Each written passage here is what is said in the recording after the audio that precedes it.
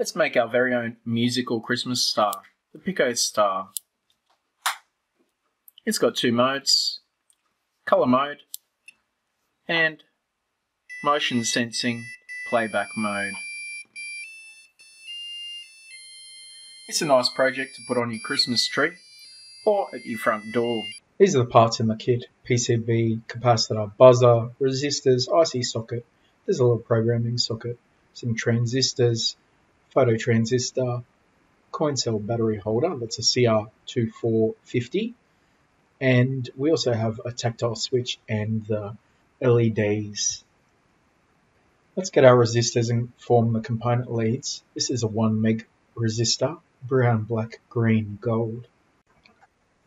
So pinch the resistor and bend the leads down nice and firmly. You need to align this with the circuit board where it says 1M.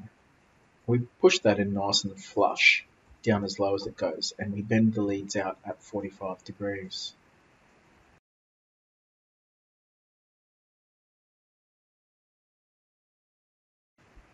So grab your iron and solder, put the iron tip down flat against the pad, introduce the solder, remove the solder, and leave the tip there for another second while it sets in place. Repeat the process. If you lift gently, it forms a nice cone shape. So repeat this for the 4K7 resistor, which is yellow, purple, red, gold. There's 3 of these.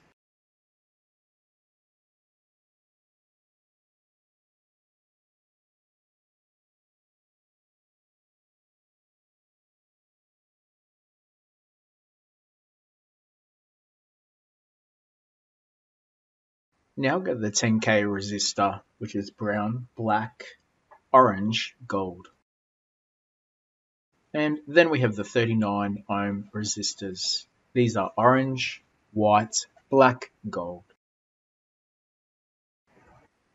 Now let's solder these and trim them off with side cutters. Make sure you get adequate coverage of the pad so that there's no part of the pad that is left without solder.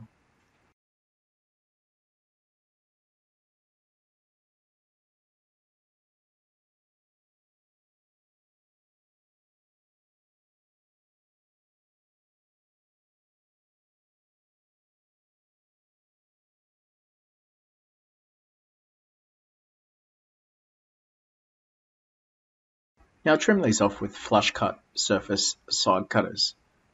Make sure you're not too close that you destroy the pad, but you also want them down close enough that you can put other components over the top if need be. Always hold the lead so that it doesn't go on the floor. It's a bit of a safety issue if you get the metal leads in the carpet, or people come in without shoes on and they stand on them. They're a bit like pins. Not a good experience at all. So hold the leads and make sure they go in the bin afterwards. There we go. That's the resistors done.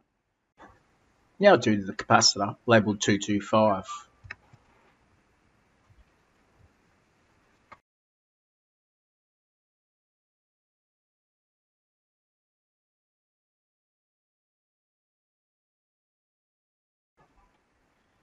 If the solder doesn't stick to the pad, you can rub the tip backwards and forwards. I call this cut like a knife.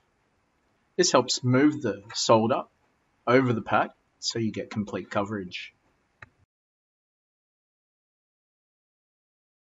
Now it's time to do the transistors. There's 5 of these. You need to space the leads out so they fit in the holes on the circuit board. Push it in nice and low. You might want to wiggle these a little bit so that they sit a bit lower. And when they're through, you can bend a couple of the pins so that it holds it in place. But try to keep it nice and central and make sure that you've got the flat aligned with the silkscreen pattern. Repeat this for all of the transistors.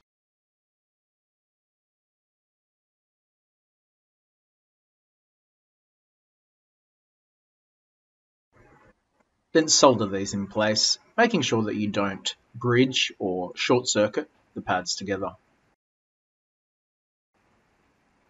And trim them off. So now is a good time to check the whether any of the components are sitting through flat or not. And I like to call it reheat and reseat. You'll see I'm putting a bit of pressure on a resistor there, and that's allowed me to push the pin through a little bit further. Mind you, if you're just using your finger, you might burn your finger if you hold it for too long. So sometimes it's good to put something else under there. Maybe if you use side cutters like I'm doing, put the side cutters underneath and that pushes it through. It's important not to put too much pressure on before the solder is melted. Otherwise you can end up breaking the pad off the circuit board.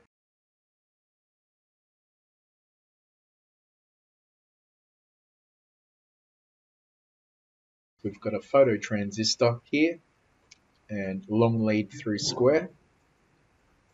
And it should have a little flat on it as well. Make sure it's sitting down nice and flush and solder that in place.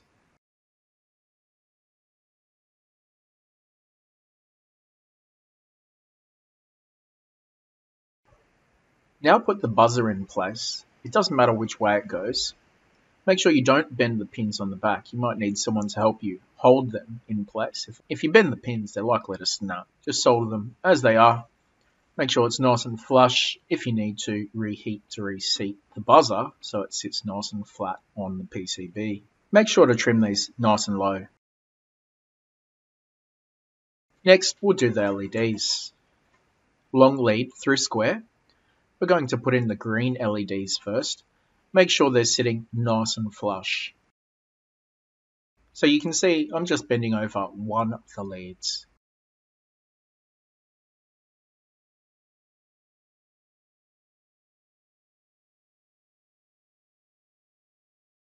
I like to solder just one lead of an LED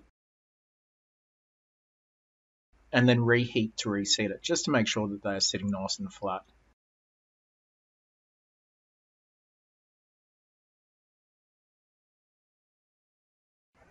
Then solder off the second pad of each LED, making sure that you don't heat up the first pad, otherwise it'll drop out again.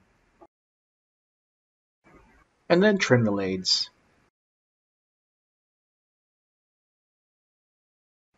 It's time to put in the battery holder.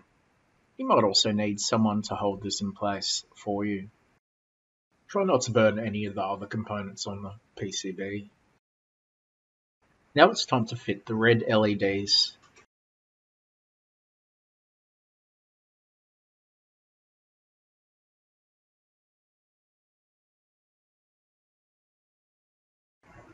Here I'm soldering these LEDs with a bit of pressure underneath so that they seat correctly.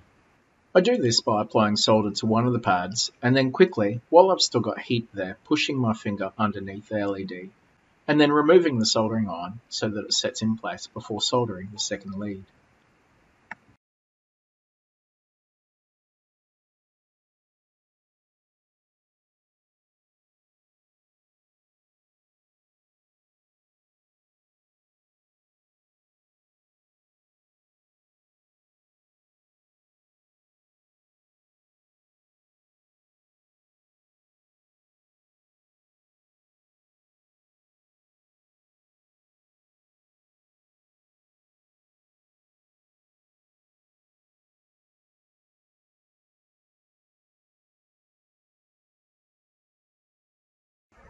Once you've soldered these in place, go ahead and trim all of the leads off.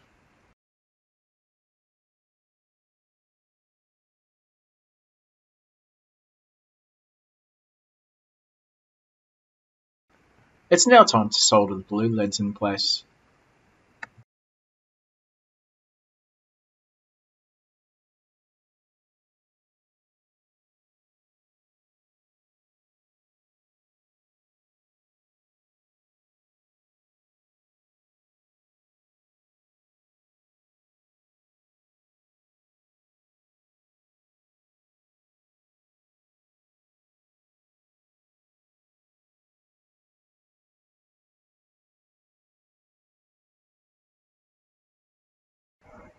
Also trim off any of the unsightly parts of the PCB.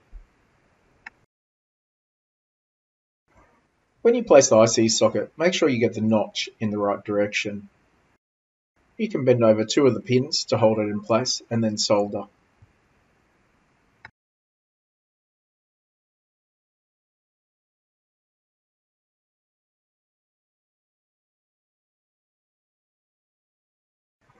Next, trim flat the pads underneath the tactile switch and solder this in place on the same side of the tactile switch. We're almost done. Check over the PicoSTAR and make sure everything is in place. If you need to reseat any LEDs, you'll have to heat up both pads of the LED at the same time while putting some pressure underneath. Optionally, if you'd like to do coding in assembly or C, you'll need the programming connector so that you can plug it into the computer via the USB programmer.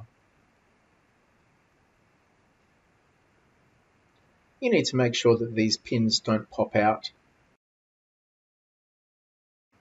A good way to do this is to plug in the USB programming cable.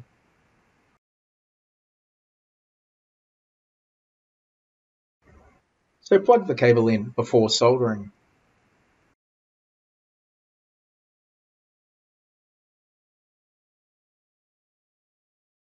Congratulations, all the soldering is complete. Now put in the battery and the microchip, making sure that you've got the alignment marks in the correct place and all of the pins are going down into the IC socket. There you have it. Thanks for watching.